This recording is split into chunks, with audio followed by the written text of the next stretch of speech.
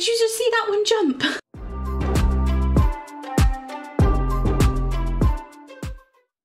Hello everybody and welcome back to another episode of Planet Zoo and Pine Brook Sanctuary. I hope you're all doing well. So hopefully you can tell that the zoo is looking a little bit more decorated. So in the last episode, I think it was, or maybe the episode before that, I put up a prop building video. What's happening here? We have some floating trees. Let's move that down. I did a prop building video where I built loads of different things, from ATM kind of shelters, conservation boards, shop shelves. We have also a cover for our donation bins and some little guest security as well to say, like, don't shout at the animals and do not feed them. We also have some education points as well. Is that upside down? No. More food places as well. And we've also, this is really high, some shelters for our solar panels as well. I did also want to show you a little garden and veg patch, and I'm so proud of it. I think it's really cute. So you come around here. Now, we're just gonna have to make believe that this is a gate, okay? And the staff can come in here and we have a little vegetable patch. So let's have a look around. We've got a fruit and veg patch. Let's go down so we're not in the trees. And we have some apple trees, some orange trees as well. And we have a little banana tree at the back. The same as this one over here with our grapevine, but you can get ones, or you can get the trees without the grapes fully formed. So I thought we'll just kind of make believe that they're apple trees, banana trees and orange trees. I've put in some little boxes there. Some of the apples are overflowing, just so it makes it look like the keepers or the gardeners have already come round and picked off all the fruit that they possibly can off of the trees. And we also have a little compost bin and another couple of hoses over here with a little bucket. Now we have tomatoes and melons. Just in here, we've also got a little grapevine, and over here we have some little seats for the gardeners, a little scarecrow, and some little fruit baskets, along with the watering can and another little bucket. So we have our cauliflowers, we have our potatoes, and we have our little carrots as well. Now, what I did with the potatoes was kind of sink some of them into the ground, kind of move them around a little bit, have them poking up out of the ground as well, so it looks like the gardener's already been in and kind of moved the soil and the earth out of the way to try and get them up. And I've also left some gaps in for the carrots. So it also, again, looks like the gardeners have already been round and picked a couple. We have some pumpkins and some marrows down here, some wheelbarrows. And again, the same over here. Exactly the same over in this side. But yeah, I thought I really like that. I just thought, oh, it was something a little bit different, and it just kind of fills in this little bit of a gap as well. I've also decorated this area down here. Let's go down so we can actually see what I've done. I've put in our two little donation bins, decorated our conservation boards, and we've got our education and security kind of signs down here as well. Just so little children, or sometimes adults, don't just chuck over food into our giant otter habitat. I've also put in some little animal signs as well, just so the guests kind of know where they're going. They're not perfect, some things don't necessarily point the right direction, but general gist of things. Put in some little shelters as well. So I'm hoping you did enjoy the cinematics of the last video, but I thought I'd just go back over everything just so you can have a really good look at all of them as well. So we have some toilets over here and some more ATMs in our main kind of entrance. And we come over here, and you know, I keep saying that I'm building little things for the children to look at, like where we have the sun and we have the cloud, and then we have a little picture of the animals. This is what I was kind of had in mind. So the children would kind of come up here. They'd grab a little clipboard, a little pen, and go over to the tickets and pay their little £1 for the activity book. And then they would take it with them around the zoo and see if they could spot as many animals hiding in the habitats as possible. So yeah, I thought that was really cute. All of these are just the little keeper checklists that we have sometimes hanging on the walls. by the staff entrance areas. These are actually shutter hinges. I couldn't find anything that really kind of represented like a pen, so I just had to improvise, and yeah, they're pens. So the guests are going to walk through it, but let's just unpause. So what I did to stop the guests kind of just wandering in without technically paying, I put in a little bench here, which is where the member of staff would be sitting, so they could check their tickets before they went in, and they just have like 2 little roped off areas here, so they can lift off the rope, let guests go through and carry on from there. Still have the little information section there, some little lights and some little plant pots. I have, let me show you in the background, you may have noticed I have put in a massive line everything that I've already built. I've done this just so I don't have to keep flicking through all the blueprints that I've got, because I've got my blueprints and there's so many of them and it's hard to kind of figure out the one that we're looking for. I've left them out here and we can just grab them as and when we please. So if you do see a lot of notifications saying, oh, it doesn't get you power, this is the main reason why. This is our toilet. So we've also got our exhibit shell, our ATM. Oh, I haven't shown you. This is our education talk as well. It's just got some little food bag down there and a little hose pipe as well. I want to do something a little bit different for this particular education talk. I thought the educators could, if they really wanted to, or if the game would allow it, they could sit down, or maybe the kids could sit down if they wanted to. So we have all of our spades, our forks, our shovels, our brushes, our rakes, buckets, little gardening baskets as well. And over here is kind of some food storage and things like that with baskets as well. Then we also have our gardening patch and our photo opportunity, our information shell, our balloons and hats shell, food and drink, our little wall as well, that I'm going to kind of try and use throughout the place. We also have this one here, which is an animal shelter. So I'll put those in some habitats, our solar panel or amenities shell, securities for our guests and our donation bins, conservation boards, general kind of decoration, our education boards, and general kind of other bits and bobs for the guests as well. Have I actually put one of these in the zoo? So what I have done is I have put all of those on the Steam Workshop. Now the link to my Steam Workshop is in the description down below, so please do check that out. If you want anything that I have created, it is all there. All of the blueprints that I have ever created, whether that's what you guys have seen or anything that I've done on my own, they're all on there. So you can have a little flick through and grab anything that you want. You are more than welcome. Without further ado, let me stop blathering on and let's decide what we're actually going to do. I think it's time that we put in another animal. So our horses are doing really well, standing in their food. Do we have any babies? Nope.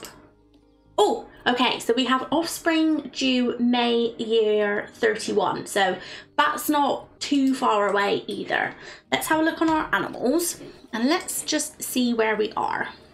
Okay, so that is everybody there, and we are going to quick trade and we're going to get a nice 6,000 extra.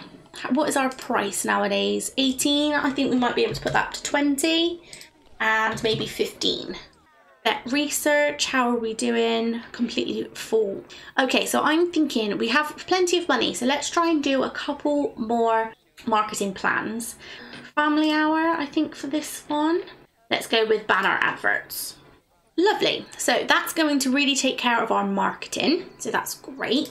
What I also wanted to have a look for was the prices of our information centre.